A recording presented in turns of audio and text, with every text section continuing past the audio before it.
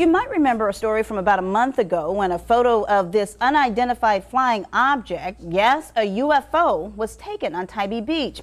Well, tonight we have video footage of another, possibly the same unidentified flying object filmed at Tybee.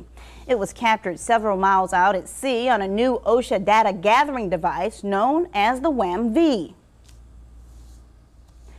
The device is unmanned, meaning no humans were around to witness the event. Now, what you're about to see was captured by the onboard camera.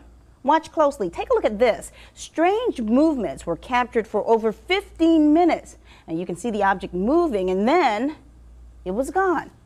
Well, we want to know what you think. Is it a military plane? Is it a bird? Or is it a spacecraft? Or do you think it's something else entirely?